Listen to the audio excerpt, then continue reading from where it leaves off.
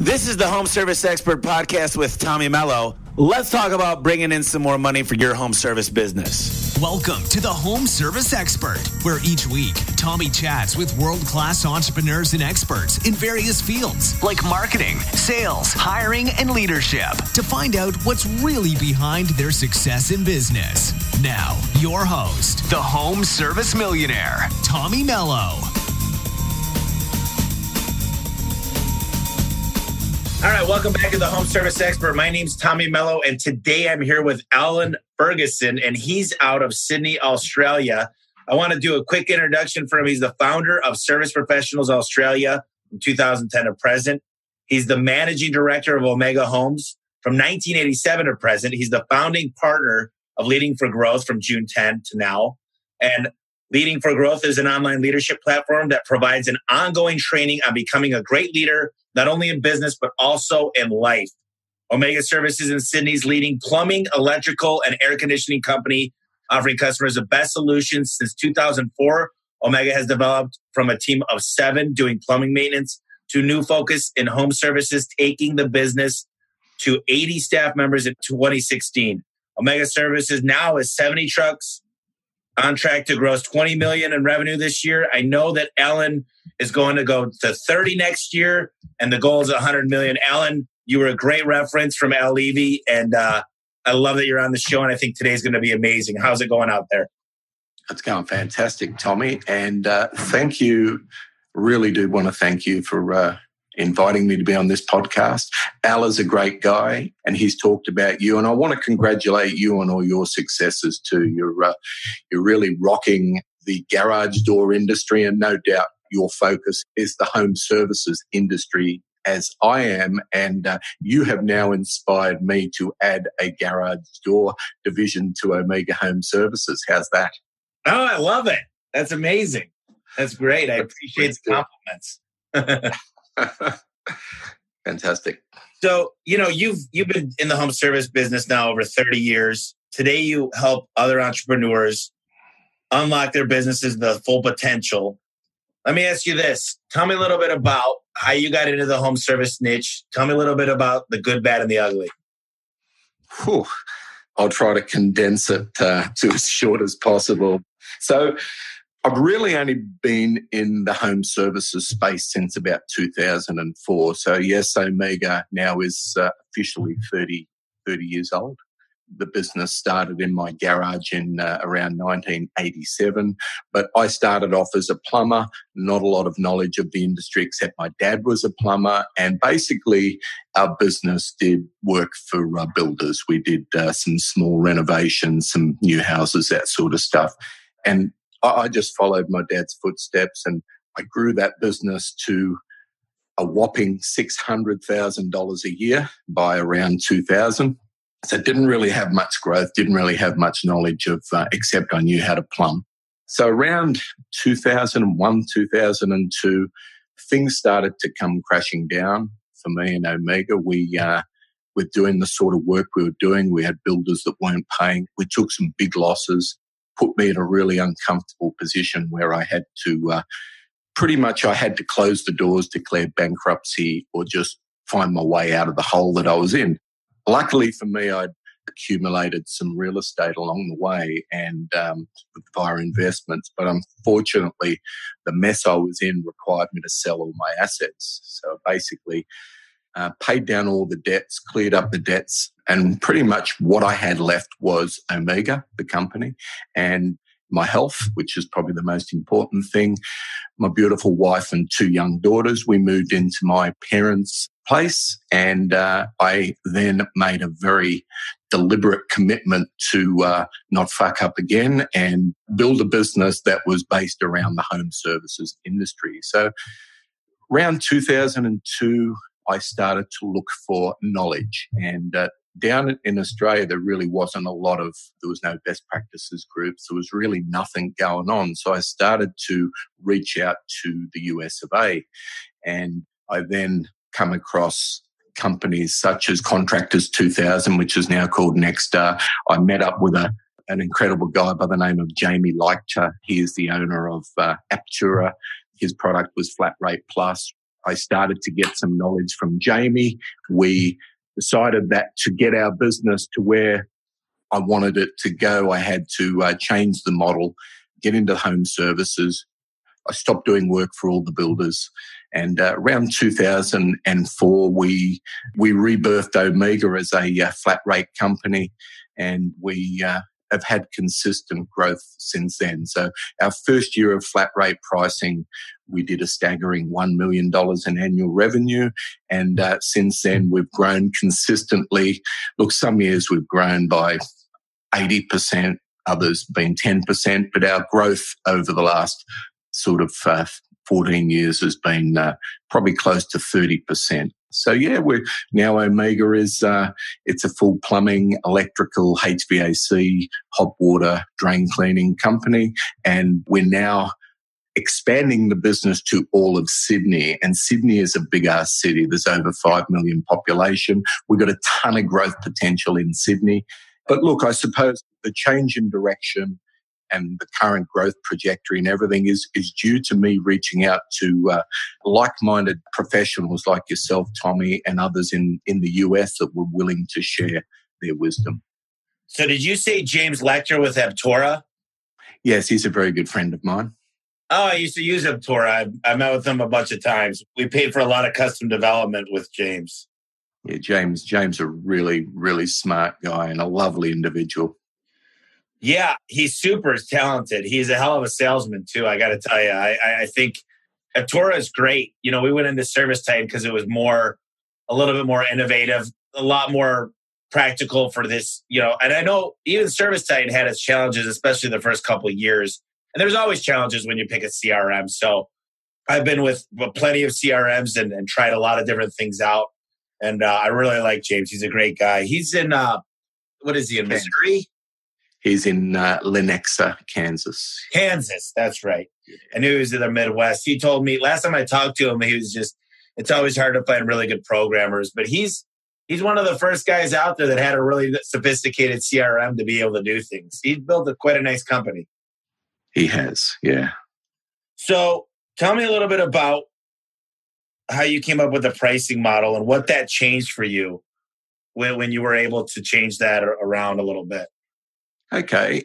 Back in around 2004, there was just a little bit of history. Australia is way behind the US when it comes to flat rate pricing. So I know in the US, companies that transition to, flat rate pricing, upfront pricing, standardized pricing, whatever you want to call it, was probably around the 80s. And I know Frank Blau was an early innovator, Ron Smith, there's a few others, but Australia really didn't have anyone doing flat rate when we were looking out there. There was one company here in Sydney that I decided to have a crack and try their books. It was a friggin' disaster. The guy was an absolute knob and he wouldn't release the software. He told us how much we needed to charge. We did actually have a small gain in the business, but it was frustration through that product that I then reached out to James. Before I didn't meet James till around 2006, 2007. I purchased his product, Flat Rate Plus. I said, James, do you mind if I build an Australian database, so Australian for plumbing? And that's all we did at the time. We didn't actually add electrical to our business till after around 2007, I think. And we then set out to build our own price books, and it was a huge job. Anyone that is thinking of building their own price books from scratch, don't. It's a monster. And so we built something that took a ton of resources, and we implemented flat rate pricing basically through what James had taught us. And also at that time, I'd have reached out to a fella by the name of Charlie Greer, aka Tech Daddy, and started to follow his business model via his videos, telling you how to set up your books and all that. And then I thought, why not resell the books in Australia? And around that time, we decided to start another company called Service Professionals Australia, and we started to sell a flat rate pricing books to the Australian market. I think since we started doing that. We've got about 140 companies. At one point, we had over 1,000 users of price books in Australia. So that was it. And look, flat rate pricing or standardized pricing is, in my opinion, the only way to go. It's the only way you can effectively charge what you need to charge. When you know your numbers, when you crunch your numbers and see what your hourly rate is, you think, oh my God, I can't charge that. Well, when you use a fixed price model like flat rate pricing, you can charge what you need to charge. And that's all part of the learning and the education I've received from being a participant in groups like Nexstar and Service Roundtable.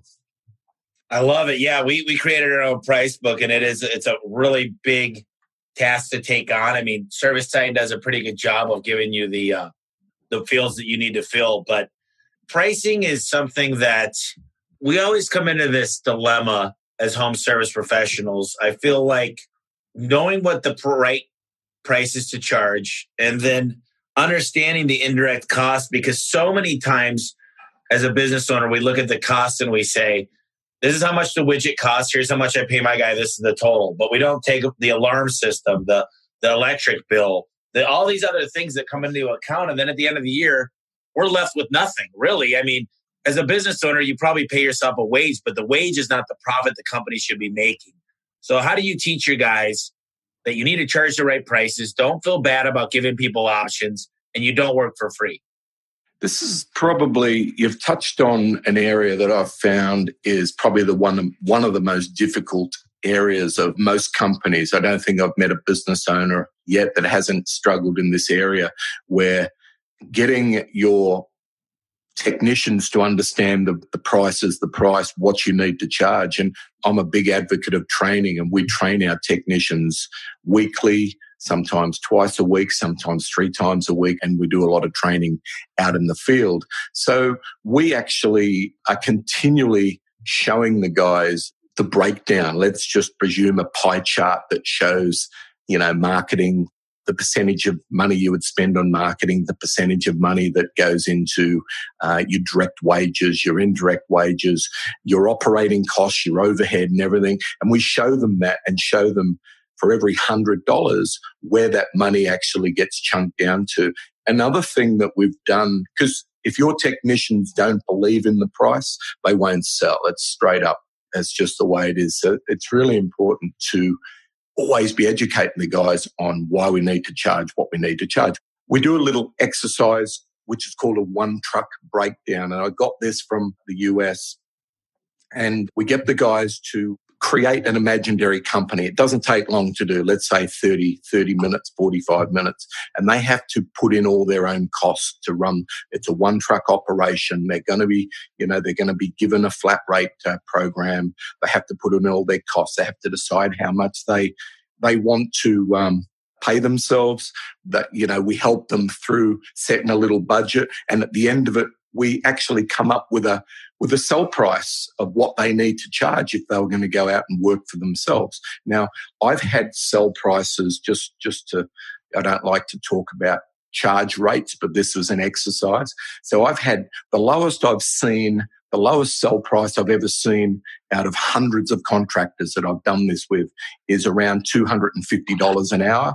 The most expensive was about $680 per hour that individual needed to charge to go out to make a profit. Now, Australia has got a completely different pricing model to, say, the US, and things cost a lot more down under. So the charges we charge here may be a little bit higher than what someone in the US would need to charge.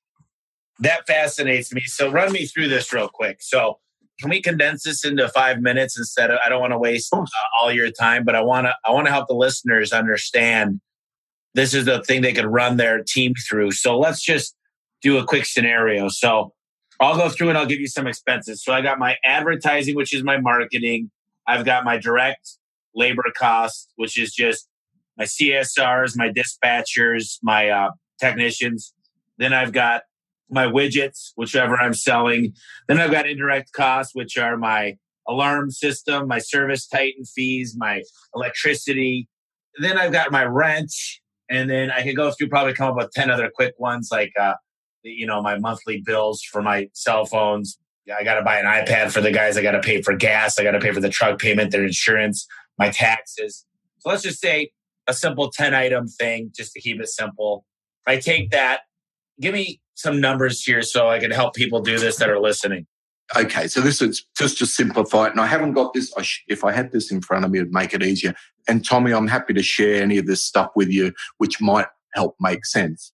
So you take all your costs, got your wages, your marketing and everything you've mentioned. Then the important part here, you need to explain to your technician, all right, there's 52 weeks in the year. How many at the moment? My average guy works about 40 weeks out of 52. They get a lot of leave. So you've got, say, 40 weeks you're going to work. Do you want to work 40-hour days, 50-hour days, 60-hour days? Are you going to work 7 days? Oh, no. They say, we just want to work 40 hours. We don't want to do weekends, blah, blah, blah. So, all right. Well, so this is how many hours you have available. And I like to work with flat rate. With a correctly set up flat rate company, you would probably bill 4 hours in an 8-hour day. Now, a 50% efficiency rate is pretty damn good if you're set up correctly. So that means that you don't charge that. You're only charging the customer for the time on site. You don't charge them for travel or go away or training. You just charge them for the billable time. So let's say you're set up at a 50% efficiency rate.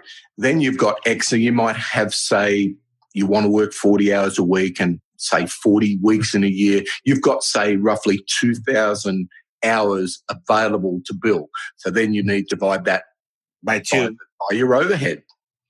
So you have to take your...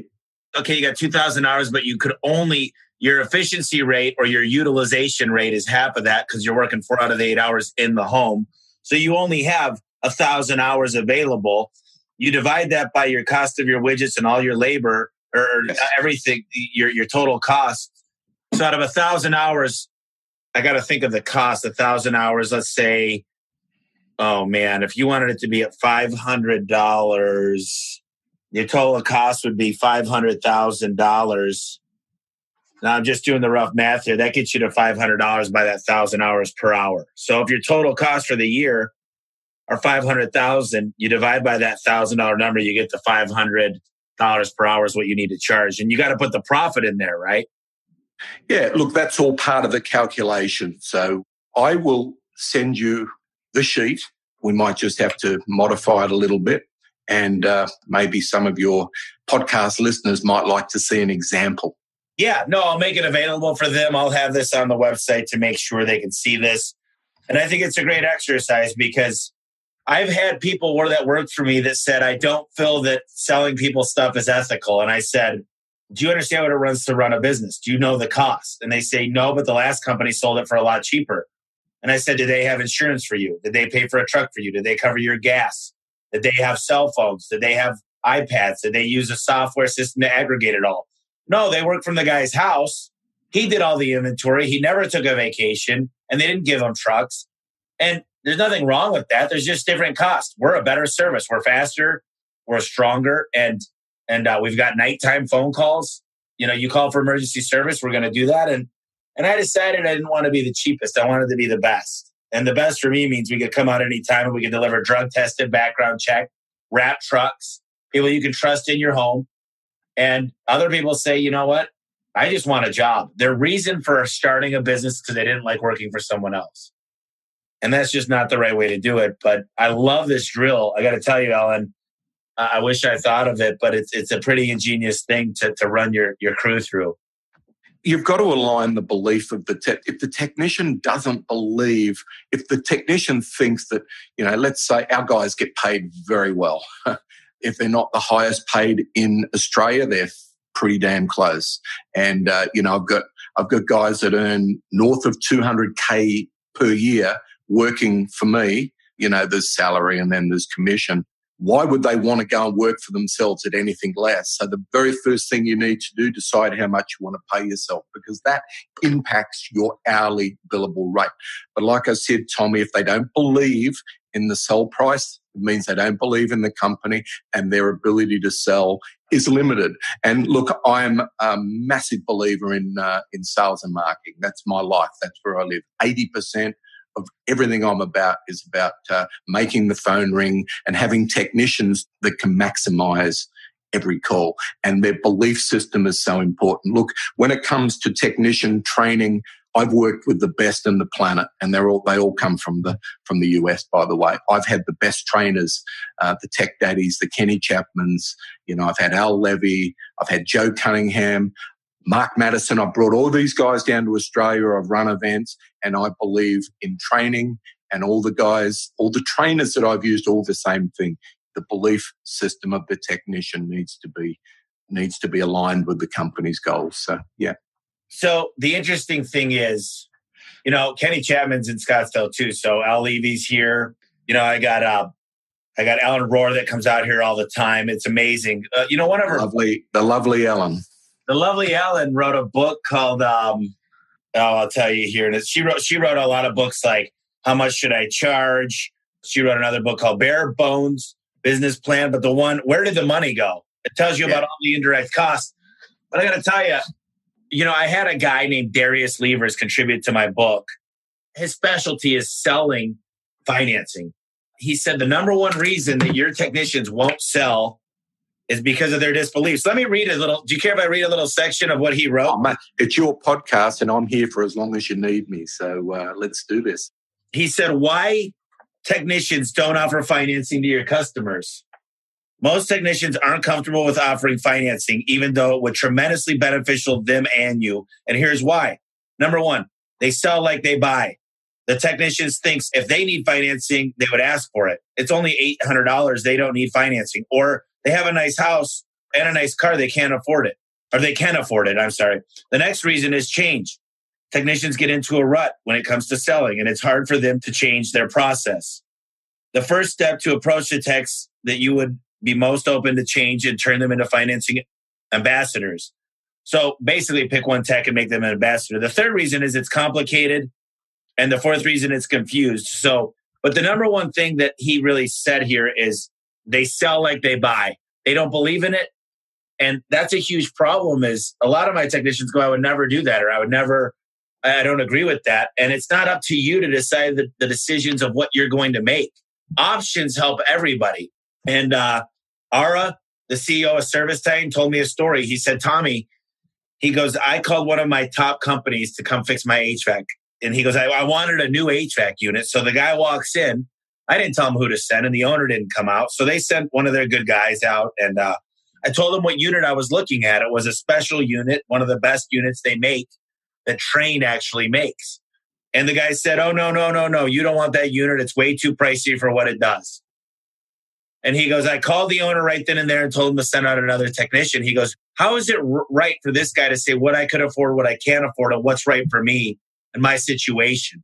He goes, he should have gave me options and let me decide. And what we talk about is diagnose the person, then diagnose the problem. And my favorite thing is sales training. I love it because I walk in with 3 questions when I talk to customers. I want to find out what's right for them. And to make assumptions is what screws everything up. So I think we kind of dived into that a little bit, but you're absolutely fundamentally right with the fact that the technician sells what he believes in. And if they don't know, they can't sell it. And it's part of our job to educate, and not only educate the customer, but to educate the technician. And that's done through role play.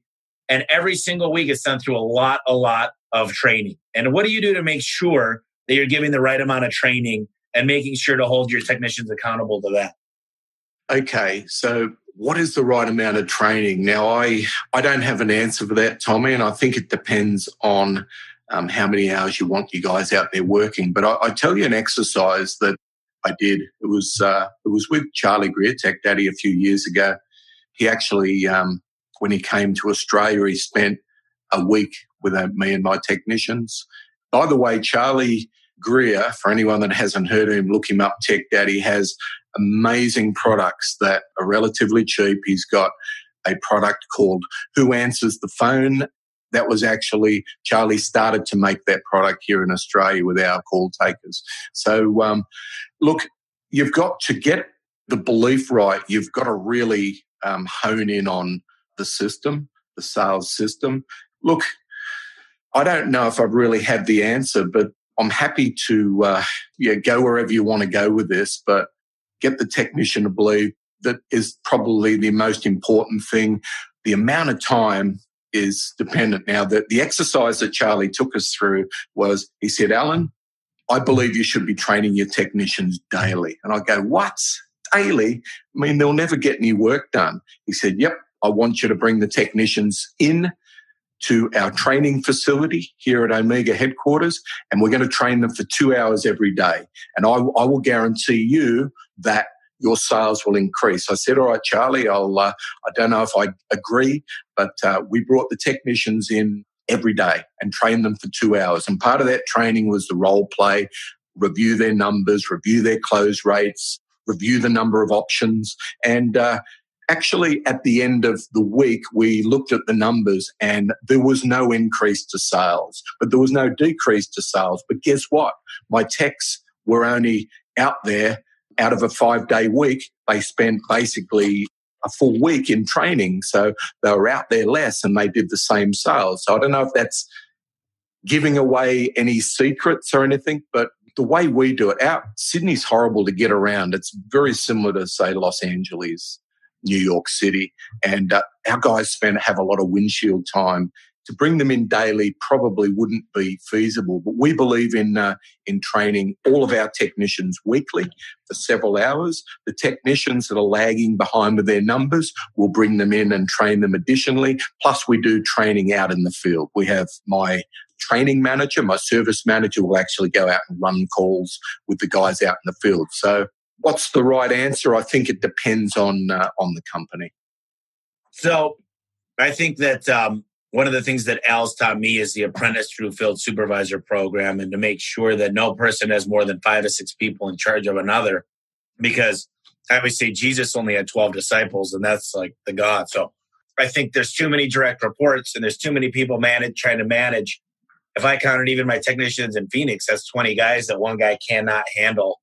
And I love just simple reports to keep people honest and to do a ride along here and there and make sure they understand that if they don't follow the exact manual and the procedures we have in it, they can't win. I mean, it's hard to win.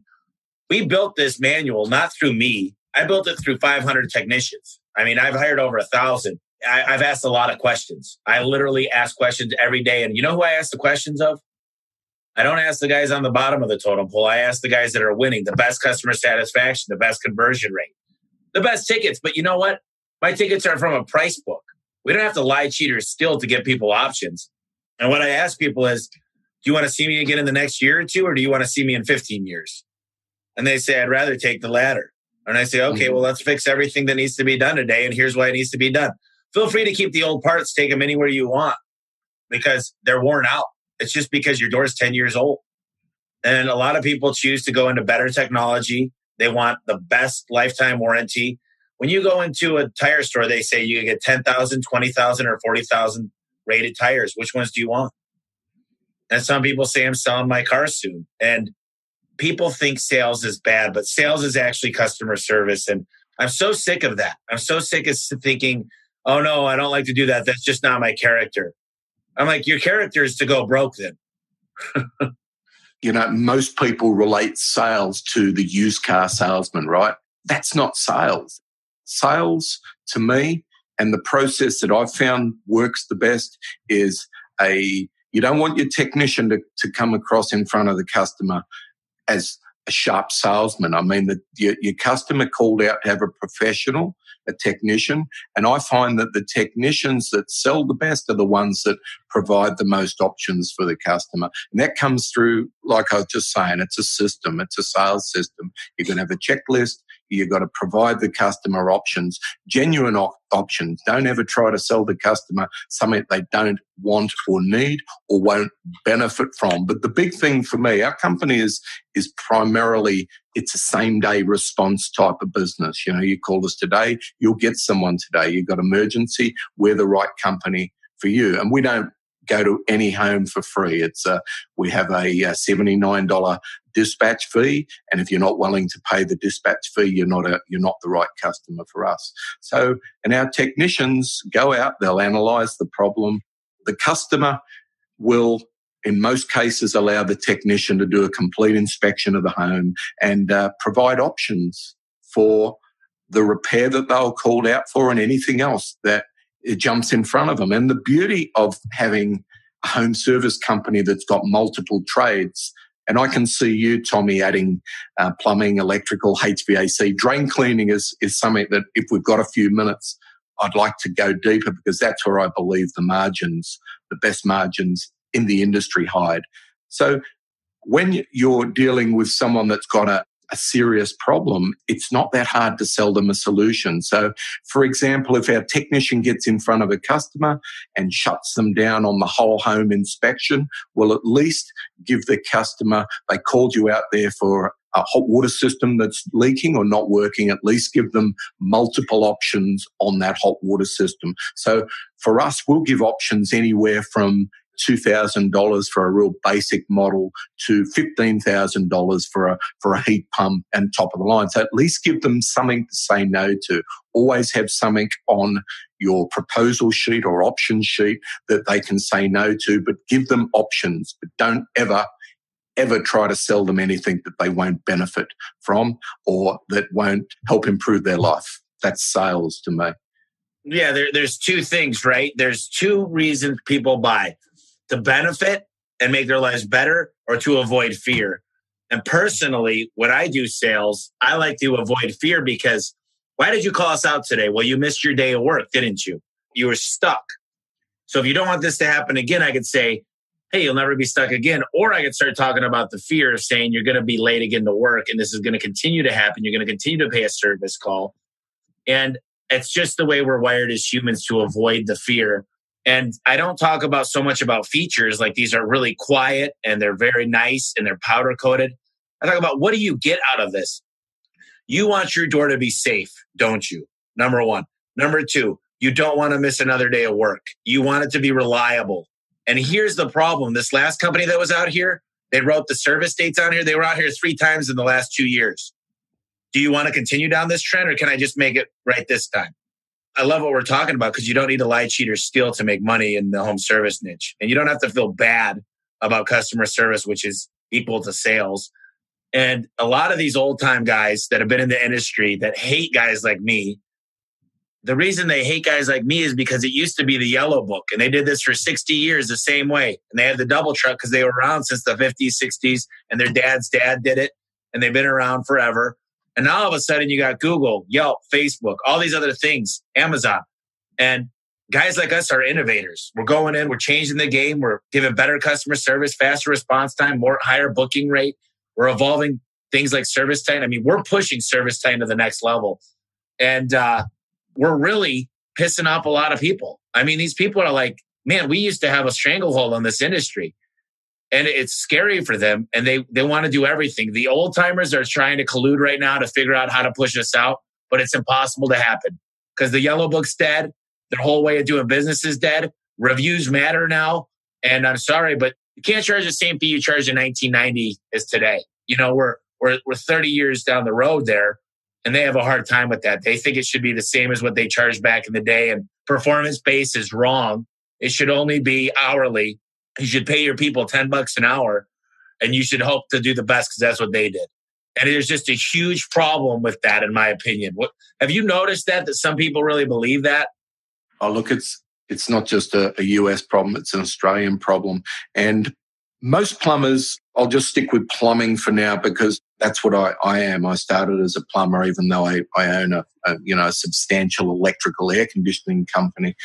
Most plumbers enter the trade, they worked for the old time boss. And even the young guys out there, their thinking is very similar.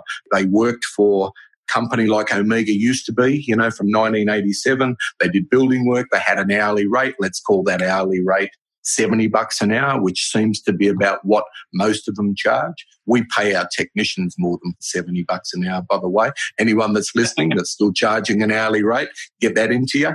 So when you know what your costs are, you know what you need to charge. And you know that, you're competing against not just the older plumbers, but the younger guys that have been, they've come through the industry thinking that it's all about an hourly rate. And, they will go out to a job and quote, say, for a day's work, they might quote 500, 600, 700 bucks, whatever it may be, where for us, we charge a lot more. And then the first thing they're going to do is, that bloody Omega's a ripoff. They're trying to charge $200, $300 an hour. That's not right. And there's some Facebook groups in Australia that are really like, I'm not going to bag them out. I'm not into that. But there's a group called the Plumbers Crack.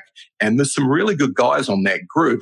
But there's some bottom dwellers in there that just all they want to do is criticize and bag out the companies that are charging the right money. Now, it's my opinion, and it's only my opinion. We're not expensive. It's just the competition around us is not charging enough cheap. And look, when you look at statistics and facts that in the plumbing industry or even electrical air conditioning, that 80% of businesses that are here today won't be around in 5 years' time. It's staggering. It's not right. It doesn't need to be that way. But it's the way the plumbers and people from the trade, that's the way they're taught, and that's what they know. And you need people like yourself, Tommy, and me, and there's others in Australia doing what I do. I'm not the only one.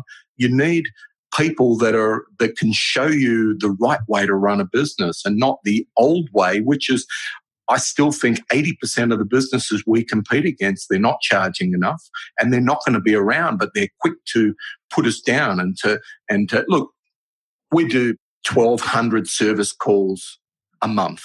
And, our average ticket is way over $1,000 bucks. And, we do a lot of calls, really good average tickets. And, but we get so many other people criticizing, how dare you charge that to the old lady? I mean, that's a rip-off, and it's crazy, but that's the way it is. So Australia has the same problem as the US. And I know they're out there. They'll be quick to criticize you, criticize me for what we're about. Look, all I want to see is the industry grow. I want what's best for the industry. I love this industry, and there's so much money to be made in our industry. With exception to marijuana, I think legal marijuana, I think the service industry, the home services industry is the place to build a fortune. Here's the deal. Here's a stat I was on with a $1 Million Plumber. I was on a podcast 2 days ago. He said 95% of plumbers fail within the first year. Out of that make it 5%, 97% of them never make it out of the field, meaning they're still running the jobs day to day. And I just looked up something. In Texas, this is from tradesmans.com, the average plumber is 58 years old. So this is what's happening in these industries. No one is going, I want to go work as a plumber for $14 an hour and not get my own truck and have to be someone else's, the B word. But basically, everybody, it's so crazy that people are afraid to make money. And we miss the step that you need to pay yourself a good amount of money. Let's just say you pay yourself $80,000 a year. That's not a great amount of money, but that's a good livable wage. Now, the fact behind that is the company still should be making 15 to 20% profit. I know in HVAC and plumbing, sometimes it's 10%. I believe in garage doors, it should be 15 to 20. The problem is, Allan, is there's some companies that blow it for everybody else. They go in there and they charge crazy high prices for stuff people didn't need. And the thing that I like to do is leave the old parts there. Every time I talk to a husband and wife and the husband's not there, I get on the phone, and I haven't been out in the field in a few years except for here and there. But I say, sir, I'm glad to leave the old parts here. And if you want me to put the old ones back on, you give me a call back. I'll come out at no charge. And you know how many times I've had a customer call me back for that? Guess. None? 0. You're absolutely right. Because the parts are back. And I give them options. And I explain them the things. And so many people, especially on Facebook, they go, how could you ever charge that? It costs 50 cents for a pizza. But to have a pizza company within your area that can make it on the fly, put it all together, bake it, put the coupon out there for you to hear about them, deliver it to your house, they're going to charge 15 to 20 bucks. Do people ever say I paid too much for a pizza? Here's the other thing. I could have paid more for a new garage door, or I could have paid less for a new garage door. If you got a transmission and you go to Amco Transmissions and you want a lifetime warranty on that transmission, you might pay $3,000 bucks. You could get a new transmission for less than that installed, but it doesn't come with the same warranty and it's not near the performance parts that we put into it. So I'm the biggest advocate not to rip people off, But, people say you shouldn't spend more than 5% in marketing. And I go on Google, find out what it costs per click. If you're going to spend 5%, you're not going to grow. You're going to start shrinking in size. And there's so many things I just disagree with. And it's important to have this podcast to be able to put our voice out there. And at the end of the day, I think we're preaching the same lesson here is we got to charge what it costs to be in business. And you need to be able to make a profit. Let me ask you this. What was your largest challenge in business? And what did you do to overcome it? I've had quite a lot of challenges, Tommy. And probably the biggest one for me, put behind the failures, because I think in life, if you're not taking risk, and anyone that gets through life without failure is probably, they're not trying hard enough, right? So the biggest challenges for me is, and I identified this, I'll just share a little story. My beautiful wife, I've been with now for 20 plus years. Her brother, very, very successful entrepreneur who has built an electrical business to in excess of 200 million per annum per year. He sold it at a very young age. That business was bought by a company called Tyco. They killed it. He bought it back for 2 cents on the dollar. And I watched him take a business that was basically zero, it was basically on the verge of bankruptcy, build it back to a $200 million per year business in less than 5 years and sell it again. And it's great to have mentors like Tony, but to me, it blows my mind how someone can actually build a $200 million business in a couple of years. But I said, Tony, what's your key to success? He said, Allan, I'm good with people. And I thought, shit, because I'm not saying I'm bad with people, but it wasn't a strength of mine. Being good with people wasn't natural for me. And that's the reason why, me and my partner, Peter, started a leadership development company, because I needed to improve my leadership and people skills. So the biggest challenge for me was probably my people skills, my leadership skills, and knowing that I had poor people leadership skills, and not completely horrible, Tommy. Don't think that on a 1 to 10, I don't think I'm a 1 or a 2, but I'm definitely not a 10. That was holding me back. I was able to grow the business, but getting the right people on the bus, which is a very important thing, was probably my biggest challenge. And I'm definitely improving. And the only way I'm going to get to a $30 million, $50 million, $100 million business is having the best people and having my leadership skills better than they currently were. That's probably my biggest challenge, Tommy. Yeah, that's a great one, because I think a lot of the people listening, they always wonder, you know what I hear a lot of? Nobody listens to me. I keep hiring these assholes. Nobody could do the job like I could do.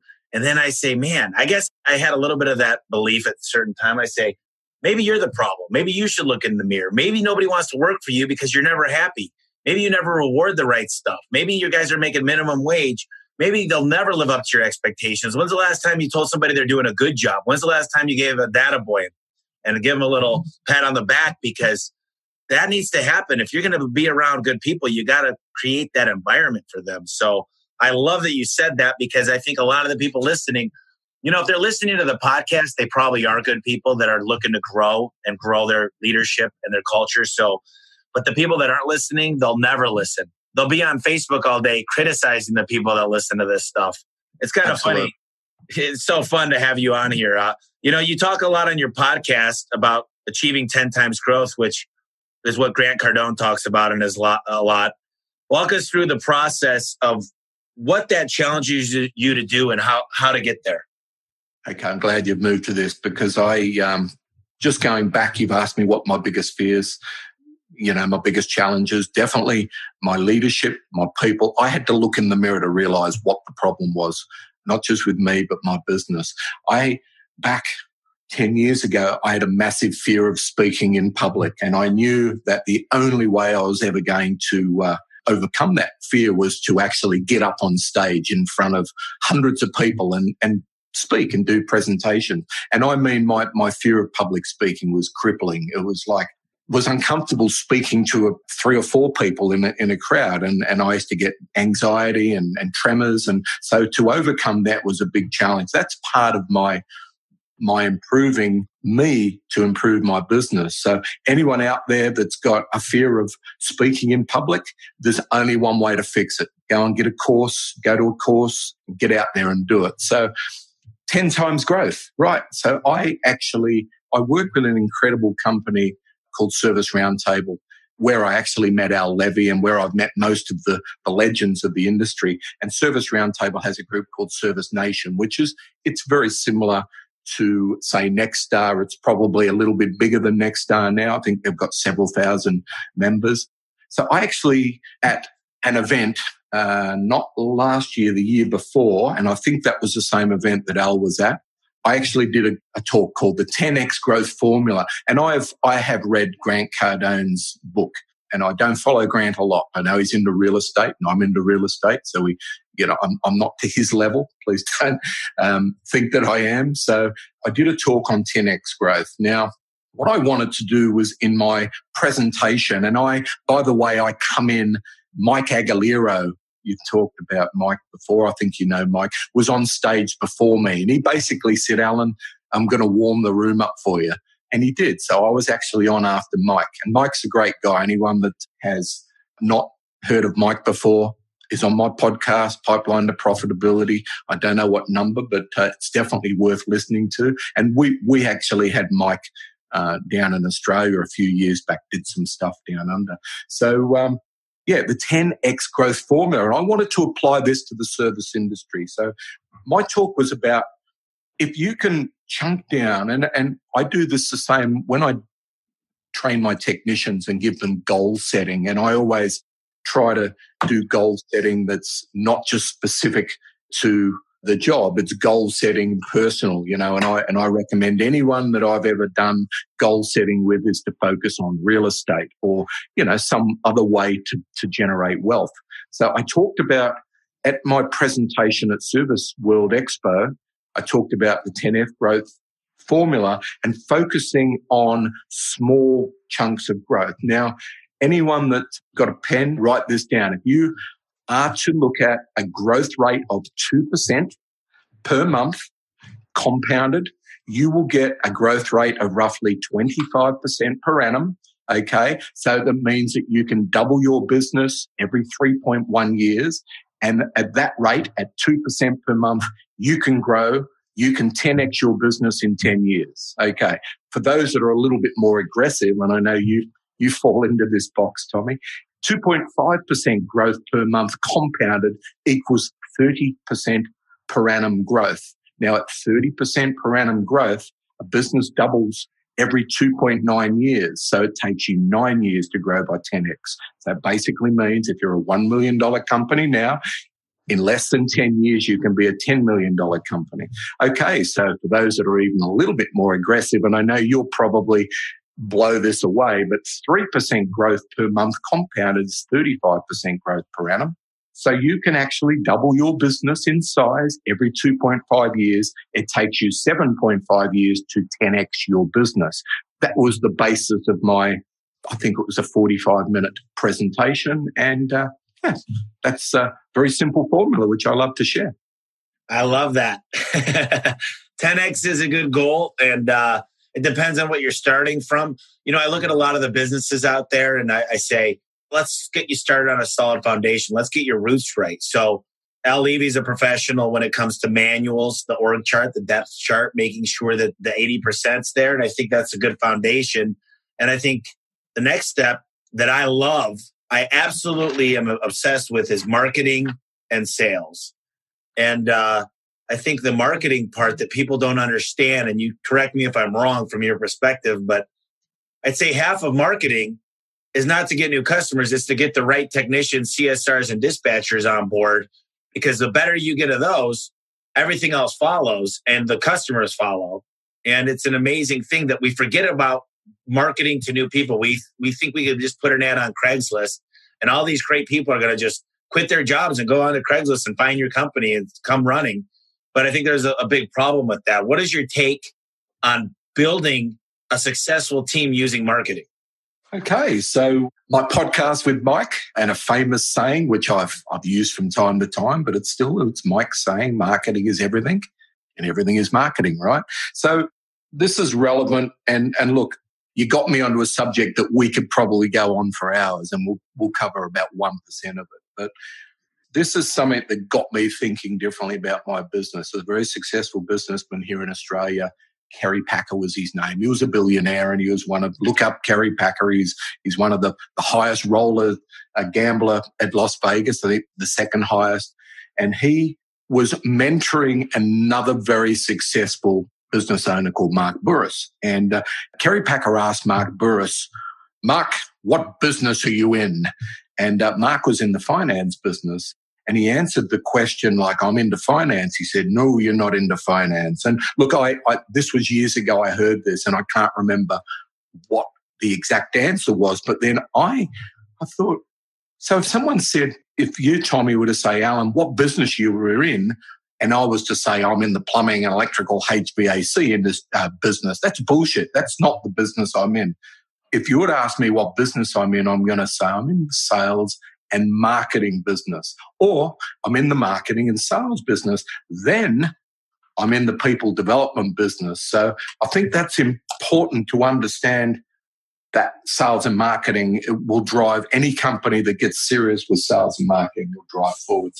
The most important thing is let's forget about all the mediums, and there's fucking billions of them. And I actually did podcasts on 50 ways to make the phone ring. There's more than 50 bloody ways to make the phone ring. And being an advocate or a follower of Dan Kennedy, something that I learned early, 15 years ago, I decided that marketing was going to be the only way I could grow my business. I realized that I had to find myself a mentor. That mentor for me was Dan Kennedy. Another fellow that I actually reached out to was Jay Abraham, and I've done some one-on-one work with Jay. Jay, he's an incredible guy. So's Dan. I've never actually met Dan or worked with him, but the worst number in marketing is 1, right? So that's where you need to have many, many, many ways to make the phone ring. But the most important thing in marketing, and your listeners won't need to write this down, but the most important thing is you got to track. You got to track every fucking call. If the phone ring, if you're using Yellow Pages, and I've never told anyone to stop using Yellow Pages because it's not, to me, I still think there is calls to be made there. But you need to know your costs of generating a phone call. So the very first, if I go back to before I was even a $1 million company, I needed to track the call. So that if that means asking the customer, where did you hear about us? And knowing that, and knowing, like let's say, for instance, you spend 10 grand for a Yellow Pages ad and you get 100 calls. So that's $100 or whatever. So knowing your numbers, and this is the biggest lesson I had when I transitioned from doing work for builders to home services company, was I was thinking, well, all I need to do is have a bigger ad in the Yellow Pages than everyone else, and I'm going to win. I'm going to kick everyone's ass. That wasn't the case. So what I realized that when I first started marketing and using the Yellow Pages, is just a good basis for me 15 years ago. And it doesn't matter what you do, you need to know what it costs. So what I knew back when I first started to learn to market, that a Yellow Pages lead was costing me, every time that phone rang, it was costing me about $300. Because I knew my numbers, my average ticket was about $200.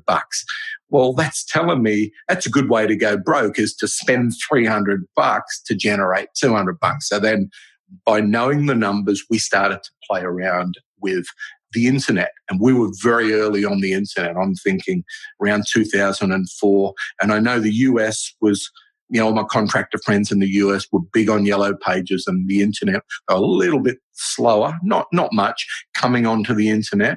So knowing your numbers, knowing how much it takes to generate a call, knowing the conversion rate, your CSRs, is the conversion rate 30%, 50%, 70%, I know where it needs to be.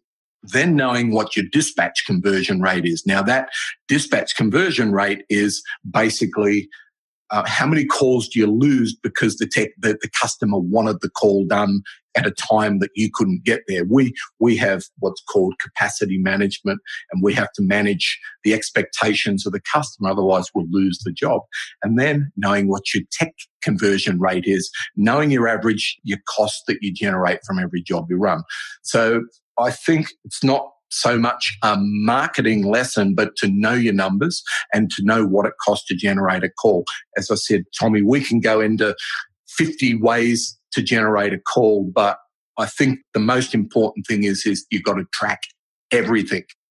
Okay, so I agree with tracking. I just don't agree with tracking with asking where the customer heard about you. I think there's not only a CRM, but if you can't afford a CRM, call cap. And you need to get tracking numbers, and you need to own your own tracking numbers, because if you don't own your own call tracking numbers and the marketing source owns them, I'm sorry, but they use that to sell to your competitors. So I disagree with, don't let other companies pay for that stuff. Now, I will tell you that I love what you said, because I built this stuff out into a calculator for people that are listening. I don't know if they know about it, but if they go to homeservicemillionaire.com, they go to the resource page, they go to KPI calculator, and I put, how much revenue do you want? What is your average ticket? What is your appointments that convert from the technician to sold? So let's say your conversion rate's 80%. What's the appointment set from form fills and phone calls? That's your booking rate. And how much does it cost to acquire it? And it'll tell you exactly how much money you need to spend in marketing. But what's really cool, as you start playing with those numbers, you realize, wait a minute, if I can get your acquisition cost down to acquire a call, and then I can get your booking rate a little bit higher, and then I get your average ticket a little bit higher, I just doubled your revenue. You know what's crazy is that most people don't know their numbers, and when they do know them, the one thing I'm telling you, my number one goal is, and Allan, this is going to be huge going into this new year, is I'm focused 100% on what's in it for my staff to do the right thing. So a lot of times when people call in, they miss Mondays because it's busy, and they're only making $15 or $17 or $20 an hour. Well, the new way of paying them is to pay them a ton of money if they're booking a ton of calls with a high booking rate. So I'm matching up the key performance indicators with their pay, and it's survival of the fittest. So the bad people that don't book phone calls, that don't smile on the phone, that don't have good scorecards, they fall off. And the great people stay on. So my dispatchers, you go to capacity rate. My best technicians are acquiring, you said 50% is good. I want my top guys at 60%, my bottom guys at 30%, and to be working with the 60% guys because they're running more jobs.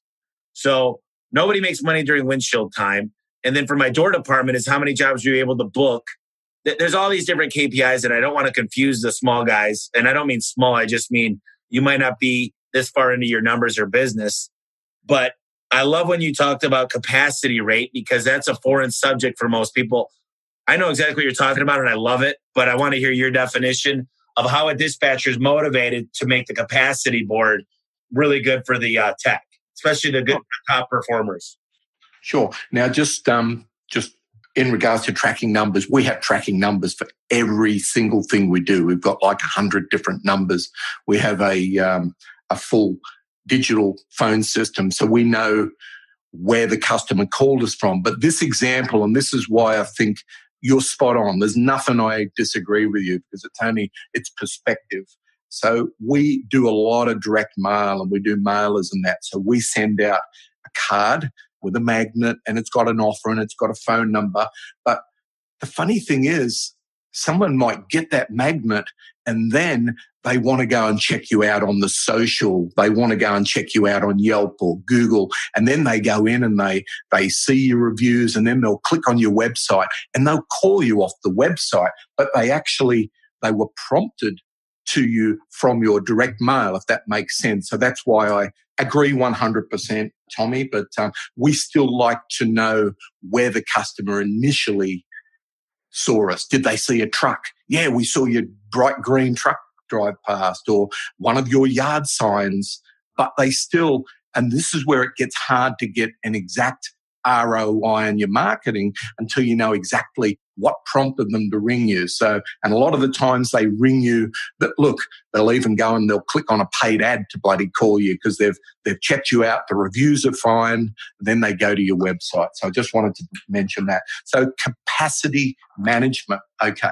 So with a business like Omega, 80% of our work that's on our board today came in yesterday and it'll come in today. And we have capacity is really important. We need to keep the job board full, moving 3-4 days out. So capacity management is today. We want every truck that we have booked. Tomorrow we want to have, say, and each of our guys runs about each of our trucks. We've got approximately 20 sales service trucks plus supervisors. Then we've got our projects division. So we want our service guys to be booked out and we want to be at capacity. Now, in a situation where there's more demand than there is number of trucks, you don't want to lose a job because the customer's expecting you between 7 and 9 and you can't get there. So we have ways to deal with that. But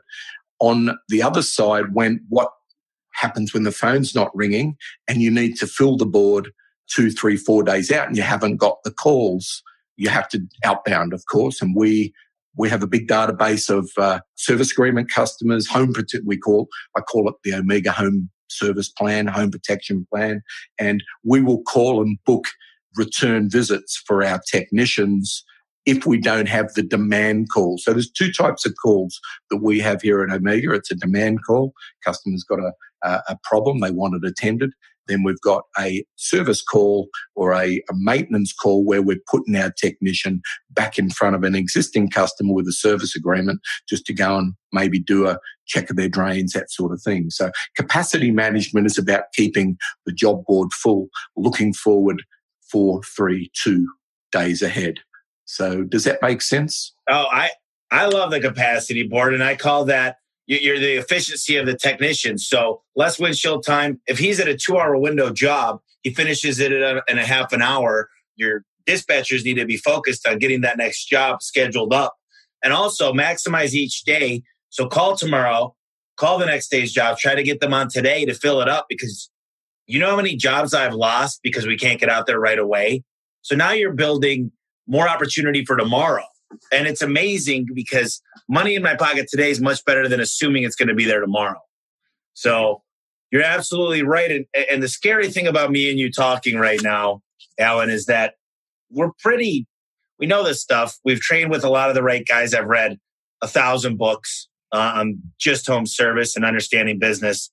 And I don't want to make it to the people listening. And this is my biggest fear, is sometimes we talk a little deep, and I want to get it back to the core principles for one man in a truck. What do you think the next step is going into this next year for him to kick ass and for him to get down to the basics and say, setting goals, really making sure he's top grading, hiring the right people, but where can he make a huge impact, let's say from January to March, to get things right? Well, what's your good plan for him just going into the first quarter? One would be to service every customer as if they're your only customer. And sometimes the smaller guys, I've helped lots of staff, technicians or plumbers, electricians that work for me to start their own business, and they go out there and they don't have the marketing plan and they don't have the leads. And it's scary. So the most important thing, I think, is to every customer has got to be treated as your last customer. And that needs to apply. It doesn't matter whether you're at a 1 truck or a 200 truck like yourself or wherever you're at. So every customer is your last customer. Just because you're a small guy doesn't mean you need to charge as a small guy. You really do need to be charging as a big guy, okay, if that makes sense. So, you might say, well, I haven't got the overhead, I can charge less, blah, blah, blah. And marketing is about getting your charge rates right. So an example of that would be when a contractor is sitting down, a 1 truck guy is sitting down budgeting his numbers, and he's running from home, his own garage at home. And look, I've made all the mistakes that everyone else has made, and maybe 10 times more, I feel, but is to put in your budget that you've actually got a factory or I don't know what you call it over there. You need to budget the rent because you don't want your business. If you want to grow your business to sell, which should be everyone's goal, whether you're going to sell it or not, growing your business to sell is working on the business, and you've probably heard this 1,000 times, working on the business rather than in it. And that might take a few years to get to that point. But the small guy needs to be thinking as the big guy. And look, I can show you examples of small guys that have gone out there. They've done everything as I've told them to do. They've branded their truck. They've built a nice website, and they charge what they need to charge. Okay, so every customer you need to treat as your only customer, and it very well may be. So some cheap ways to get the phone ring would be, I think yard signs are probably the most underutilized or undervalued way of getting a phone call. If you can get some yard signs, they're not that expensive to make them, like $10, $15. And don't just put your business name up there. You want an offer, a special offer. Do something that actually attracts a phone call. Get some yard signs up. Get on. And look, what I know is when I was a one-truck operation and you were a one-truck operation, probably not as long ago as me, you're the marketing manager. You're the sales manager. You're everything in the company. And, you still need to be thinking about marketing, and you need to be finding ways to get phone calls. Referrals is another great one. Like if you think that price is the most important thing, your thinking you need to realign that. Price is not the most important thing that the customer looks for. I don't even know where it ranks. It's not number one. Number nine. Yeah, there you go. You do a phenomenal job, and ask, would you be able to recommend me to any of your family and friends? Because the job I've just done for you, I'll do a phenomenal job for them, and maybe give them something, maybe a coupon for their next job, or, if you maybe offer a discount if they let you put a yard sign up. But look, there's so many ways to get extra calls without spending a lot of money. I think if you've got a website, highly recommend it. You've got a Facebook page, just as important. You might have to spend a few bucks a bloody day on some AdWords just to get a couple of calls. So it's not that difficult for me anyway. But I hope that helps, Tommy. No, it's great stuff. I love the marketing side of the whole thing. And looking here, I redid my book. I went from version. Love your book, by the way. Great job, mate. Oh, thank you. So I was just looking. So the original book had a chart in it that showed that there was a blind study done on what garage door customers liked the most important thing. And customers care about you're showing up when you say you will. Their time has become the most important thing. And then secondly, they care about quality. They want it to work. You can be the cheapest and be out there every other day. And then they want to know that it gets cleaned up right. They want to know that you're safe around their family, drug tested, background check. There's so many other things that they care about. And then price is relative. It really is relative to what's my opportunity cost of having to come out there every day. So I'm glad you brought that up, because so many people out there focus on price, and they could do it for cheaper, but they make it all about price, and it's just not the right way to go. So one of the things I wanted to really quickly discuss is when you know your numbers, you look at these Facebook and these Google and some of these pay-per-click guys, and the biggest mistake you'll find, and here's what I want everybody to listen to out there, is when you're talking to an expert about Facebook marketing or Google pay-per-click, if whatever company you're using, you say, what is my cost per click? What are we averaging? What is my cost per call? And if they don't have the numbers on the top of their head and they say, I need to look it up, I don't know this, I don't know that, they're not interested in your company. And you're never going to kill it. I've got my own team that does all this stuff, and it's going to outdo any other team out there because I pay way less than 20% of my total spend, how most PPC companies do it. So make sure you learn your numbers, and make sure the people you're working with around you know your numbers, because I can tell you, I've been paying too much for a lot of my marketing, and I knew I was. It's just the hard part is, what's the opportunity cost of not paying? So what I like to do, Allan, is if I'm going to add a new marketing piece like TV, radio, or billboards, I like to take the status quo of where I was at the last quarter and see if those moved everything else up, like my Valpak, my money mailers, my direct mail, because there's something to be said about goodwill, which is how many people know about you. And if they've heard of you before, 95% of us are thinking with our subconscious. So they go, I think I've heard of them, or I think I've solved them out there. And they'll be more attracted to the top line on Google, which will help our conversion rate. So there's a lot. And like you said, we could talk so long about this because it really is my passion. I love to talk about this stuff. So, well, let's just talk briefly about what kind of books out there do you recommend, that maybe your top 3 books that everybody should be reading? I'll probably go with the books that have impacted me the most. Okay. And this has been, for me, absolute game changer in my life and my business. I picked up a book. I was introduced to a fellow by the name of Gino Wickman probably 5 years ago through Service Roundtable. I think I may have connected with him. Then I read a book that he wrote called Traction. So then I thought, wow, this book's great. And recommended there's another book called Rocket Fuel, which is along the same lines as Traction and Rocket Fuel are all part of EOS, the Entrepreneurial Operating System.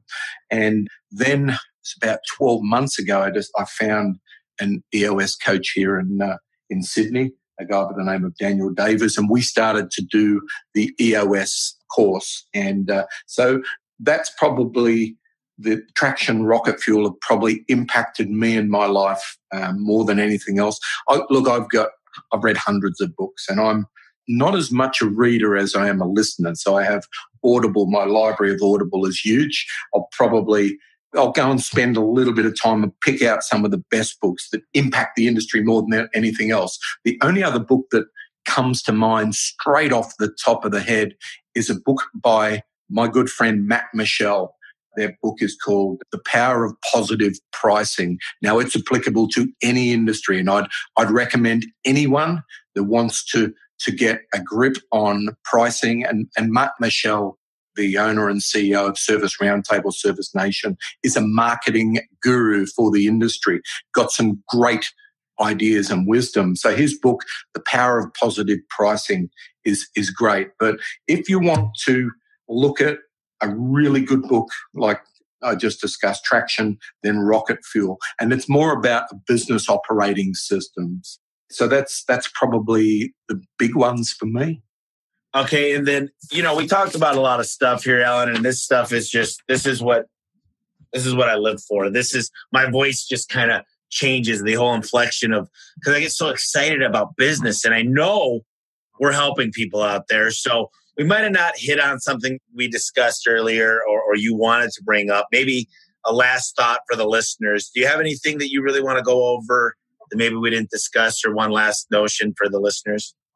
I'm presuming most of your listeners are business owners, small business owners, maybe some bigger business owners in the home services space, or maybe they're someone that's wanting to start their own business, and highly recommend it. It's probably, don't let the statistics scare you off. I mean, some of the statistics that Tommy's mentioned, it is quite scary, but you need to understand that, in business, you might go out there and you might fail initially, but don't let that stop you from having a go. So for me, just a couple of things.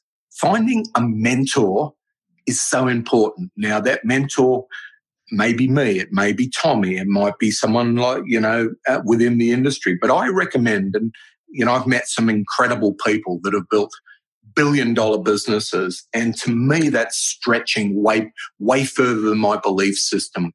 If I was to sit down and talk to a billionaire about how he's built his business, I'm going, I'm a plumber, and how can I build $1 billion business? And not saying I can't and not saying I won't, but find a mentor that's probably where you want to be in the next 12, 18 months, 2 years. And I use, Mike Aguilera was a mentor of mine. When I first met Mike, I was probably 5 million. He was around 15 at the time. And that was a good mentor for me because I could see that with my growth formula, I could actually be a $15 million business within a couple of years. And I achieved that. So find a mentor within your industry or maybe just outside of your industry. I mean, if you're a plumber, you might want to find a mentor from the garage door industry or the pest control industry or an electrical and get to know them. Now, I'm not saying all, but most successful business owners don't mind sharing their wisdom and they don't mind letting you know. You can save so much time by finding someone, if you're a $1 million business, try to find someone that's a $2, $3, $4, $5 million business and just ask them questions about anything. You might have to take them out, buy them a coffee, dinner or go for a beer, whatever.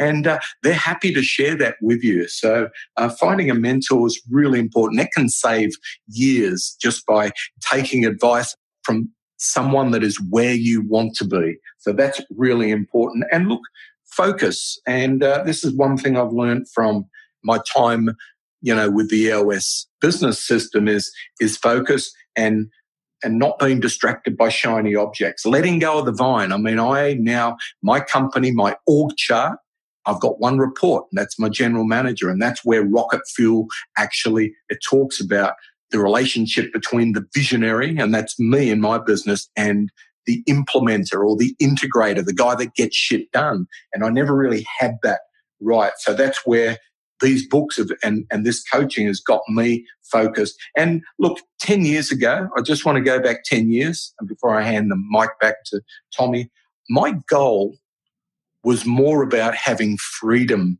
and having a life.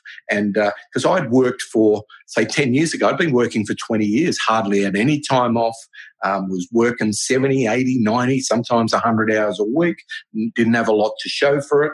And I got to the point where if I said to myself, if I'm going to do this, if I'm going to build and grow up a successful business, I want to be able to take 1 month, 2 months, 3 months away from the business. My focus, it took me several years to do this, but my focus was to build a business that ran without me. And that is really important if you want life. And some years I travel up to 3 months. I go to Europe with my wife and my kids.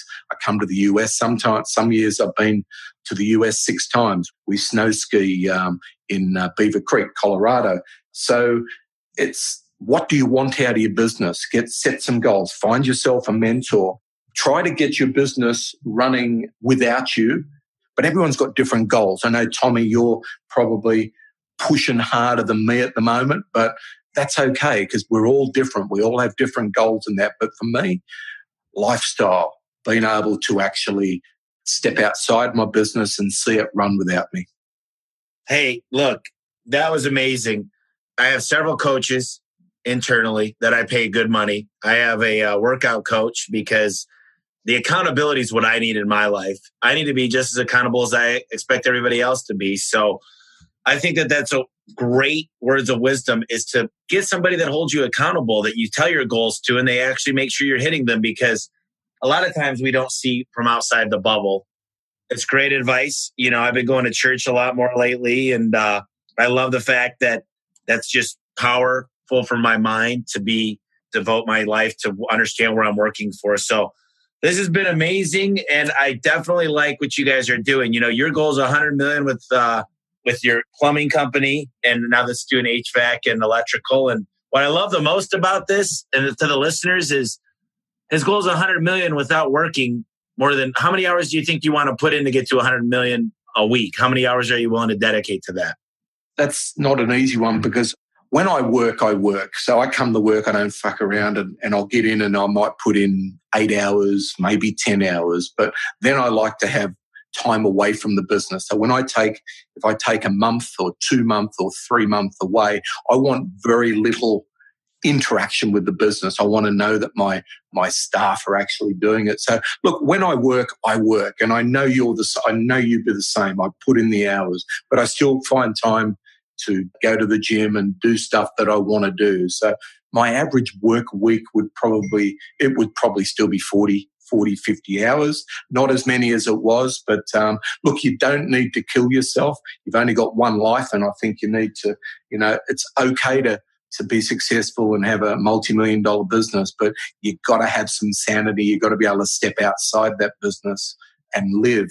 And this is what I love about the travel. When I come to the US, and like I said, 6 times a year, I'm meeting great people, and I hope to meet you at an event soon. But when we travel and go around Europe, we get to meet great people. And, you know, my good friend Mark Madison, his simple philosophy in life is it's about the people you meet and the books you read. Hey, listen, you just said that. Listen to this.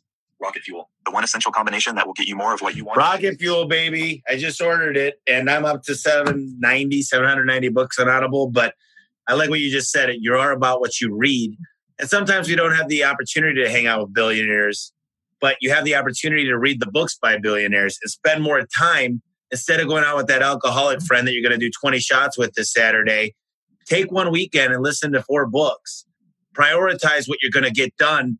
Don't be a person that listens to every new idea, but set a path on the projects that you need to hit to either save you the most money or make you the most. Put it into Basecamp or Trello. Focus on your top 3, your top 5, maybe even your top 1.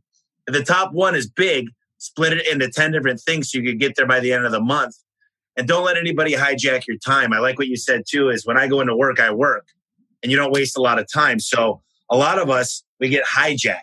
We take our time to look at email. That's 3 hours of our day. We're sitting down with vendors. That's 2 hours. Focus on what's going to move the needle the fastest. Focus on those things this next year and you'll be successful. So I got to tell you, Allan, you are an amazing guy. And I want to spend some time with you after this podcast just to go over a couple of things. But I'm sure you help the listeners out a ton. And I want to get you back on from maybe every few months if you're available. I'll make myself available. How's that? I love it. I love it. Me too. I love to see this great industry grow, and it's people like you and look to me somewhat, but that actually help the industry. And I'm, you know, something also from me, Tommy, is I love to show not just my staff, but other business owners what is possible.